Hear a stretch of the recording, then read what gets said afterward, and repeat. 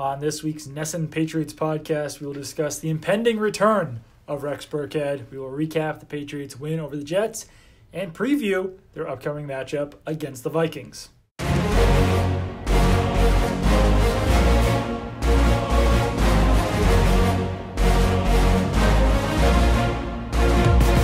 Hello and welcome to the NESN Patriots podcast. I'm Doug Kite, joined as always by Zach Cox. I guess it's not as always anymore since you weren't here last week. I know. I think that was my first DNP that I've had since we started doing the podcast I might have had one more last year, but that might have been a different podcast name at that point. I think it probably was. That's probably in our Between the Tackles days. Yes. But yeah, I spent Thanksgiving week over in Dublin, over back in the homeland.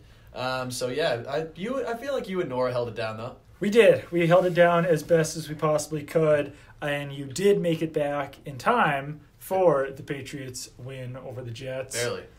Barely, yeah. You did you fly from Dublin to Iceland to Boston to Newark to East Rutherford? Yeah. You didn't fly from Newark to East Rutherford. That would be a short flight. It was about an 18-and-a-half-hour journey. Got in late Saturday night, left very, very early Saturday morning. So, yeah, quite the voyage, but made it there in time for a wildly exciting Patriots-Jets game.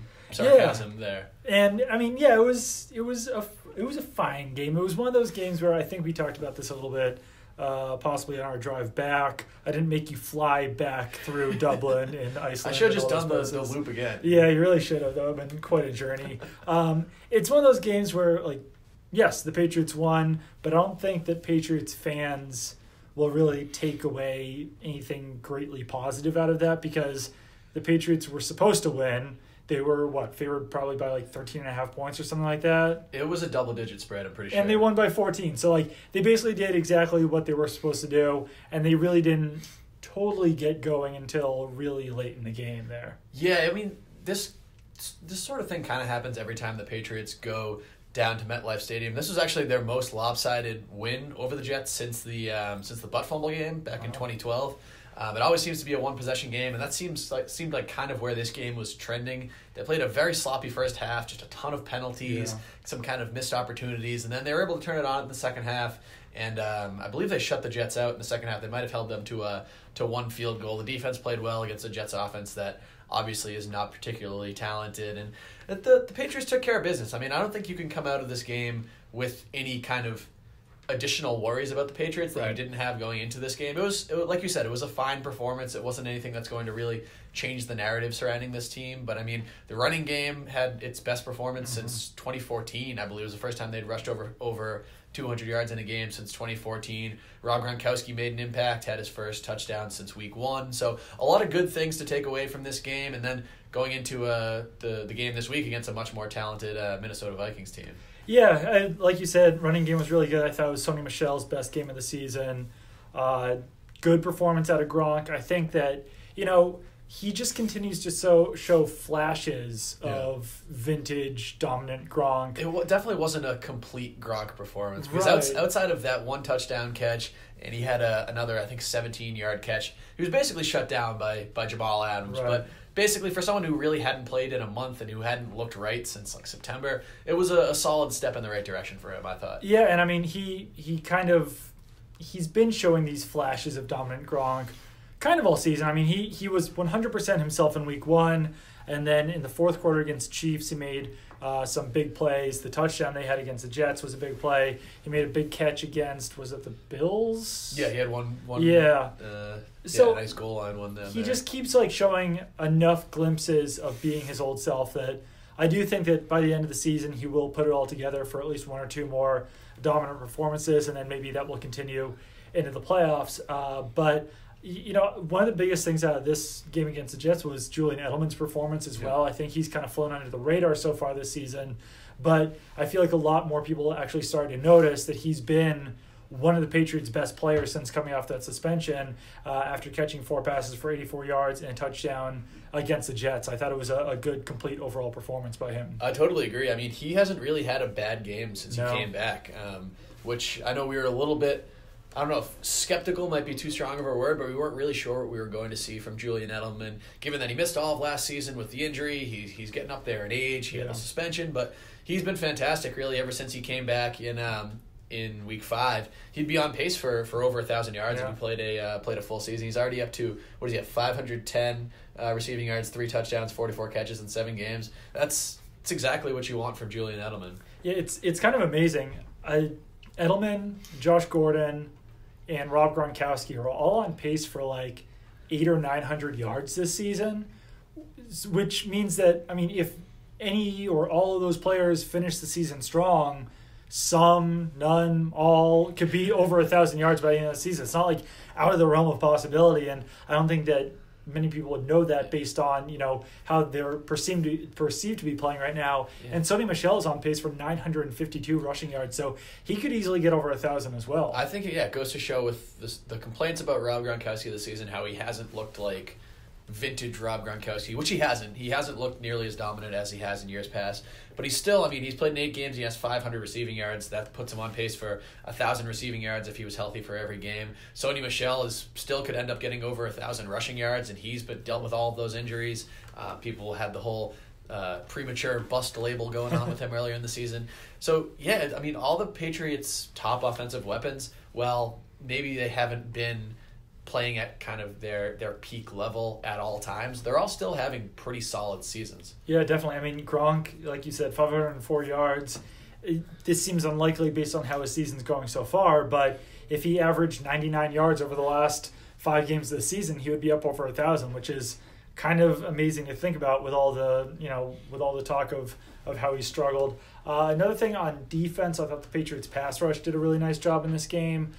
Trey Flowers had another good game rushing the passer. I thought Adam Butler might have had his best game rushing the passer. Dietrich Wise was getting after the quarterback a decent amount. They hit Josh McCown 1, 2, 6, 9, 10, 11, 12, 13 times. Which is, that's a lot of quarterback hits, especially for the Patriots this season. Yeah, McCown was under pressure a lot this game. I think the pressure by, I believe it was Flowers and John Simon, basically forced, resulted in the interception for Stephon Gilmore, who also had a great bounce-back game. I know you wrote about this right after the game. It was really kind of a return to form for both Flowers and Gilmore, who really struggled down in Tennessee a couple of weeks ago. And it was a solid overall performance by the Patriots. Because they only allowed 1 touchdown to this Jets offense, and that came after kind of a boneheaded play by Dietrich Wise, a roughing the passer penalty, wiped away what would have been a 3rd down stop and a likely field goal attempt. So overall, very. You expect your defense to play well against a team like the Jets, right. and the Patriots did take care of business there. Yeah, Gilmore allowed 1 catch on 5 targets for 17 yards with an interception and a pass breakup. And it seems like, I don't know, I'd have to look into this a little bit further, but when Flowers and Gilmore play to their fullest potential, the Patriots win and their defense is pretty dominant. That's kind of the way the season has gone so far this season, where if those guys play like they should, then the Patriots defense is in good shape. And if not, then they might struggle a little bit. And in the game against the Titans, both of those guys did really kind of struggle, and that's why the Patriots defense played as poorly as they did. I think it speaks to the fact about how the Patriots don't have a ton of, high-end depth on defense.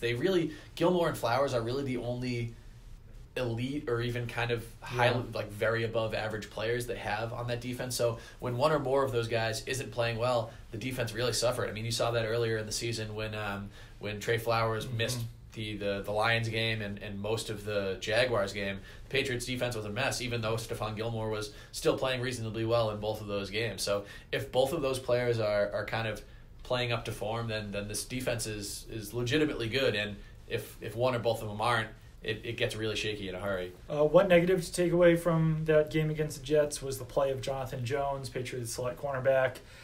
He kind of struggled against Jermaine Kearse early in the game, and it seemed like I guess I'm not supposed to use this word, but he was kind of benched during the game for J.C. Jackson. He only played 13 snaps, so you can kind of say that. But yeah, Jackson wound up coming in nickel situations or dime situations, whatever it would have been, playing outside, which was then moving Jason McCourty into the slot. And before we get too far into the Vikings, we should discuss them a little bit as far as this is concerned, because the Vikings slot receiver is Adam Thielen, who, as Bill Belichick mentioned in his news conference this morning, is a tall receiver. He's 6'3", and I was asking Belichick about if they have to handle taller slot receivers differently than they handle shorter slot receivers. And Jonathan Jones is, 5'10", something like that? Yeah, most slot corners tend to be smaller guys. Right, so he's better suited to cover those smaller guys, and it makes me wonder how the Patriots decide to handle Adam Thielen in this game against the Vikings, because Thielen is, one of the best wide receivers in the NFL, and they really kind of have maybe 4 or 5 choices, but one of the choices that they could do is use Stephon Gilmore on Adam Thielen, and that includes when he slides into the slot, and just have him shadow him all over the field. I don't know about that because they might be better suited with having Gilmore cover Stephon Diggs. Another possibility would just be to have Jason McCourty, since he has played in the slot a decent amount this season, have Jason McCourty shadow Thielen across the field, which might seem like it might be the best possibility. Yeah. The other 2 or 3 possibilities would be to have either Jonathan Jones cover Thielen, which doesn't seem like a good idea, have rookie Duke Dawson cover Adam Thielen, which also doesn't seem like the greatest idea since it will be his NFL debut. It'd be a hell of a debut there. And then, there you go, kid. Go cover one of the best wide receivers in the NFL. Another one, I guess, would be having Patrick Chung cover him when he's in the slot. Chung covered T.Y. Hilton a few years ago, but Chung just hasn't been quite as good in man coverage this season as he has been in years past, so I'm not so sure about that one either. I would probably go with McCourty, but I think that Gilmore would do a good job as well. Yeah, I think the problem with Chung is just that Thielen is such a good route runner that he's been able to shake some really talented cover cornerbacks this season. I don't know. I think I'm not exactly sure how they're going to play this, obviously, but I do think maybe the smartest option, or at least the one that seems to be right in my mind, is using a similar setup that they had once J.C. Jackson came into this game this past weekend, where they have Stephon Gilmore and J.C. Jackson on the outside, and then Jason McCourty playing with Thielen on the inside. Maybe you mix that up when there's only 2 receivers in there and Thielen's on the outside. Maybe you have Stephon Gilmore covering him in those situations. I'm sure they will do some mixing and matching, just because the fact that the Vikings do have 2 highly talented wide receivers. There's not a gigantic drop-off from Adam Thielen to Stephon Diggs. I mean, he has, 79 catches for almost 800 yards and 6 touchdowns this season, I think. So he's having a very good season in his own right. He basically has better numbers than any receiver on the Patriots roster. So I think you're definitely going to see a little bit of mixing and matching. I don't know if you'll see Jonathan Jones on the field all that much in this game, because I don't know, especially with the way he's struggled over the last couple of weeks, I don't know if the Patriots will want him covering Adam Thielen really at all. Right. And he's a slot guy. We don't usually see him play on the outside much. So I don't know. Might not be a big week for him. Interested to see whether Duke Dawson gets in there at all, because we haven't seen him at all yet since he was returned from IR, added to the active roster because he was a healthy scratch this past week. So we'll see. They do have some options, but yeah, I think that's definitely going to be kind of the number one defensive matchup, at least, to watch this weekend. If I'm the Patriots, I might just go all in on seeing what you have in J.C. Jackson before the end of the year. I think he's played really well so far this season. I mean, it's a limited sample size since he's played just over 100 snaps, but he's been targeted 17 times, and his passer rating against is 37.7. He hasn't allowed a touchdown. He has 2 toned interceptions. Down the penalties lately, too. He's toned down the penalties. He's only allowing a 52.9% catch rate, allowed 127 yards. He's never allowed more than 35 yards in a game. So I would almost make him maybe move. I mean, obviously your nickel cornerback is usually Daron Harmon, but your nickel cornerback, I guess, I might make it J.C. Jackson moving forward until he shows that he's not fit for the role, and then you kind of reset a little bit, because you could always turn it back to Jonathan Jones. It's not like he's going to just go away. But I think that, Duke Dawson certainly has upside, but I think that J.C. Jackson has a lot of upside as a cornerback in this defense. I think the Patriots should probably see what they have in him, because if he's as good as he's been so far, and your top 3 cornerbacks are Stephon Gilmore, Jason McCourty, and J.C. Jackson, you can do a lot worse than that. And I will say one thing, J.C. Jackson is listed at 6'1" on certain, I think he's even listed on the Patriots roster as 6'1". Yeah. J.C. Jackson is not 6'1". He's 5'10". So I think it was either at Florida or Maryland. Somehow he got listed at 6'1", and it's it's crazy. Yeah, that he's. So if you're looking at someone who could potentially cover Adam Thielen, J.C. Jackson is not 6'1". just to let everyone know that as much as possible. Anything else on the Jets game before we move on? J.C. Jackson measured in at 5'10" at the combine. Yeah, exactly. So, yeah. Not 6'1". No. No, I think we can move on. Again, relatively standard Jets game. This is basically kind of what you get every time the Patriots go down to East Rutherford. Yes. Let's get into Rex Burkhead for a little bit because the Patriots activated Rex Burkhead off of injured reserve, and I like Burkhead coming back because I think I wrote about this week. I think it adds unpredictability to the Patriots offense because opposing defenses basically know that if James White is on the field, the Patriots are probably going to pass the ball, and if Sony Michel is on the field, the Patriots are probably going to run the ball. I think that the Patriots pass 73% of the time that James White is on the field, and they run 78% of the time when Sony Michel is on the field.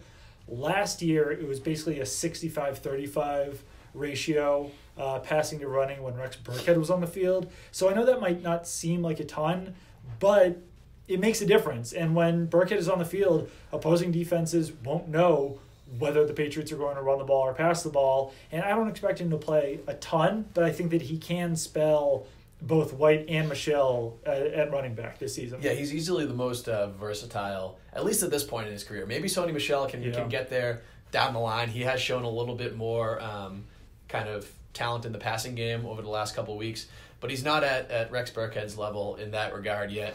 Rex Burkhead is basically, he's a pretty even split to me in between running talent and receiving talent, as he showed last season. Last year he carried the ball 64 times, caught 30 passes on 36 targets. So he was really used kind of in both regards. And like you said, when he's on the field, the Patriots don't, or the team defending the Patriots does not know where the ball is going, which isn't always the case when James White is in there or when Sony Michel is in there. I'm interested to see how this whole kind of backfield shakes out, adding even Cordell Patterson into this equation too, because he was the Patriots' number one running back while Sony Michel was out. He is not the Patriots' number one running back anymore, but he's still getting substantial kind of backfield opportunities. They used him in short yardage situations, I think 3, maybe 4 times against the Jets the other day. Maybe those just completely dry up now that Rex Burkhead's back, because Burkhead did see a lot of goal line carries last year. How he racked up, I think, 5 touchdowns. 5 touchdowns. Yeah. I think he had something like 10 touchdowns or 8 touchdowns in 10 weeks or something like that when he was healthy last year. So I'm interested to see how that works out. And I also just think it gives them some more kind of flexibility and kind of means to be more unpredictable. You can see an occasion where the Patriots line up Cordell Patterson behind Tom Brady and then put Rex Burkhead in the slot. And then defense has to come out and then say, hey, maybe they could motion the other guys into it, and maybe they can kind of just run out of that. So I think it just gives Josh McDaniels another kind of tool and weapon with which to play in this offense. It does. It complicates matters in a number of ways with the Patterson being a running back / wide receiver, also because I was just thinking that the Patriots will probably use Rex Burkhead in a decent amount of 2 running back sets, either sharing the field with Sony Michel or James White, probably with James White more than Sony Michel. But a lot of teams look at personnel splits and personnel packages when they're like game planning for teams. And, okay, does this team run a lot of 11 personnel, 21 personnel, 13 personnel? Patterson makes it a lot more difficult to track that because Patterson's a wide receiver. So when he's on the field, like these sites are going to categorize him as a wide receiver. But if he's in the backfield, then he's a running back. And even if he's split out at wide receiver, he's also kind of a running back because he could also just motion in a running back. So I think him being that, chess piece, that Swiss Army knife, really makes it hard to even prepare for certain situations and certain splits with the Patriots because you don't know how you're categorizing him, and you basically have to categorize him as 2 different players depending on where he is on the field. And like I said, he could always move wherever he's lining up. Yeah, the Patriots had a lot of success actually against the Jets, lining him up as that sort of like H-back role, kind of directly behind either the right or left tackle. That's the formation they used when they got a couple of their long play action gains. I think they had one to Gronk out of that formation and one to either Edelman or Hogan. Yeah. And it just kind of adds another wrinkle in there, because I think we've seen James Devlin line up there, we've seen Gronk line up there in the past. When you have a guy like Patterson who can kind of do a lot of different things in there, it complicates matters for the defense. Yeah, and it complicates matters for when you're trying to track those personnel packages too, because is what he the a hell do running you back call him there? Yeah. Do you call him a wide receiver, a tight end, a running back, a fullback, whatever? Like, yeah, it's easy if he's in the backfield versus split out wide, but if he's in that like kind of pseudo zone, then I don't know what you call him. You just got to give him the ATH designation, yeah, athlete. Pretty much, and I don't think that helps teams when they're trying to track those types of things. We did get into the Vikings a little bit when talking about Adam Thielen and how to prepare for them, but I mean, the way that Bill Belichick talked about the Vikings this morning, I think they already won the Super Bowl. I think so too. That's definitely the way he made it sound.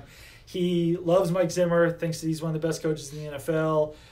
He seems to think the Vikings have more weapons than like the 1999 Rams or something. Commented on Kirk Cousins' high completion percentage. Went on and on and on about the Vikings front seven as well. And I mean, the Vikings defense is definitely loaded. I think that once you get past Adam Thielen, Stephon Diggs, and Dalvin Cook, yeah. Well, yeah, I mean... Are you talking wide receiver wise? I was thinking about overall offensive weapons. Oh, yeah. I think Rudolph is good. And he was a Pro Bowler last year. He's fine. Yeah, he's not. He's a little overrated. He's not Gronk, Kelsey, Ertz level. Yeah, I just think I thought that it's fair to categorize the Vikings defense as being really dominant. I thought a little bit too much was made of the Vikings offensive weapons, though. Yeah, I guess you could say that. I do think that Thielen and Diggs together are very difficult to stop. Beyond that, I mean, the receivers beyond that, Laquan. That was man. I just pulled a Cordarrelle on that one. Laquan, Treadwell, Aldrick Robinson. They're fine. They're nothing special. Yeah. And like you said, Rudolph probably is a little bit overrated, at least at this point in his career. And Kirk Cousins has been good this year. Yeah. I would say he is having a good season. He's not having a fully guaranteed $84 million season. No. But he's been okay. I mean, he ranks basically near the top of the league in pretty much every passing category. I think it's yards per attempt. He's pretty low, but everything else he's top 10 basically. Vikings offensive line is very, very bad. Yeah. I mean, we were looking up there kind of numbers on Pro Football Focus earlier, and at least in terms of Pro Football Focus, they really do not like the Minnesota Vikings offensive line. No. But yeah, this is the defense is still the strength of this team. I don't know if you could say that it maybe, I don't know if it took a step back from last year, but it hasn't been. Basically last year it was the Jaguars and the Vikings and then everybody else in terms of kind of defensive dominance. Hasn't really been the case this year, but they have still been very solid. They've got Pro Bowlers, all pros at all three levels. They're best in the league on third down, best in the league in the red zone. I sound like Bill Belichick right now, but the fact that the Patriots have struggled in both of those areas recently, I think is something that's definitely going to be worth watching on Sunday. They haven't been great on third down, haven't been great in the red zone over the last 4 or 5 weeks. So I think it's going to be a good game. I mean, I'm excited to watch this Vikings team. They're always they're a fun offense to watch, if anything else, and they've definitely got some real playmakers on defense. I also think while we're similar to what I said about Kyle Rudolph, Kirk Cousins I think is a little bit overrated. I think that just from watching him, I think I was watching him pretty heavily against the Bears. He's a pretty average quarterback. I think his stats are great, but I would put him like in that average quarterback rating. I think he's actually properly rated because I think this is what everybody says about Kirk Cousins. I guess that's true. Yeah. They were like, he's fine. Like he's got good stats. He's a good quarterback. He's not in the kind of upper echelon Brady. I wouldn't call him top 10. I don't think. And that's without even like really right on top 10. He's probably like right on the like borderline of top 10 for me. I'd have to actually go look through all the quarterbacks, but he's fine. He's okay. He's not the reason he's not going to be the reason the Vikings lose many games. He's fine. Right. And then also, Belichick really was talking about Dalvin Cook a little bit today, and he's been very mediocre this season. He's having a terrible season. He's averaging 3.5 yards per carry. And if he does not have a rushing touchdown, he has one receiving touchdown. He's averaging 3.5 yards per carry, and he has one 70-yard run a couple weeks ago against the Lions. If you take that out, he's averaging 2.5 yards per carry. Yeah, I was just looking at his game log is pretty poor this season, coming off that torn ACL. He also missed quite a few weeks with, I forgot what the injury hamstring, I believe. Hamstring injury. He missed, I think, all of October with a kind of nagging hamstring injury. The Patriots have been, it seems like they're usually pretty good against a team's starting running back, and then like some other guy might kind of chip in there and pick up some yards. So like Corey Grant kind of thing. Right. I actually, I think that this will definitely be a good game. I wouldn't be shocked, though, if this is a game where the Patriots just kind of trounce the Vikings. Just putting it all together in one game. It is a home game. Patriots have been really good at home this year. And I don't know. I just feel like this could be one of those games where the Patriots just put everything together and kind of trounce a team that's considered very good. Yeah, I mean, it wouldn't be the first time we've seen the Patriots do something like that at this point in the season to a kind of contender. I mean, if you look at the Vikings record right now, they're 6-4-1, which is not great, but one of their losses was a blowout loss to the Buffalo Bills, which doesn't make any sense at this point. But their other 3 losses were to really the best 3 teams in the NFC right now, in the Rams, Saints, and Bears. All those losses were by 10 or fewer points. So they've been in basically every game this season, except for that Bills game back in Week 3. So I don't know. I guess I could see a blowout on the horizon, but I'm expecting a tighter contest. I want to actually get into this Kirk Cousins thing because we got some time right now. I want to see where we actually have him rated, because this isn't something that I think about very frequently. But Matt Ryan or Kirk Cousins? Matt Ryan. All right. Cam Newton or Kirk Cousins? Cam Newton. You would take Cousins over Trubisky, I would assume. At this point in his career. Mayfield or Kirk Cousins? Are we saying right now Yeah, or like projecting? right now. Right now, probably Cousins. Okay. I just haven't seen enough of Mayfield. Stafford or Kirk Cousins? Push. I think they're like. I think Kirk Cousins and Matt Stafford are very, very similar quarterbacks. I would kind of agree. Rodgers, you would take above Deshaun Watson or Kirk Cousins. Watson. All right. Luck, I'm assuming above Luck, Kirk Cousins. Yep. Mahomes, yes. Rivers, yes, would be right. Goff, yes.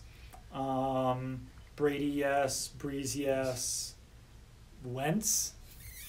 I think I might go Cousins now, but they're also kind of close. Roethlisberger. Yes. Wilson, yes. Mariota. I go Cousins there. That's tough, though. Yeah, so at the he would be somewhere around like 13 or something. Yeah. So, I mean, it's kind of splitting hairs like between either like top 10 or average. He's kind of like, he really is sort of in that in-between period between being a top 10 quarterback and being a league average quarterback. Yeah. All right, I think that's pretty much it on the Vikings-Patriots matchup. Should be a good game. I don't know, even if it is blowout. We'll see. Want to play America's favorite game real quick? Yeah, let's do it. All right, this is where we guess where players that I have personally never heard of on the opposing team's roster went to school. And let's start off with cornerback Marcus Sherrills. Marcus Sherrills. He went to Michigan State. I am going to say Oregon. Let's see. Cornerback Marcus Sherrills went to Minnesota. I knew it was Big Ten. Of course. All right. How about tight end David Morgan II? The second, not the first. Not the first. Not his father, the first. He went to Wyoming. Southwest Missouri State, I'm going to guess. He went to UTSA. You were close. I was close. All right, now this is a guy who does not even have a Wikipedia page. It's going to be the last one that we do. Vikings cornerback Craig James. Craig James. He went to...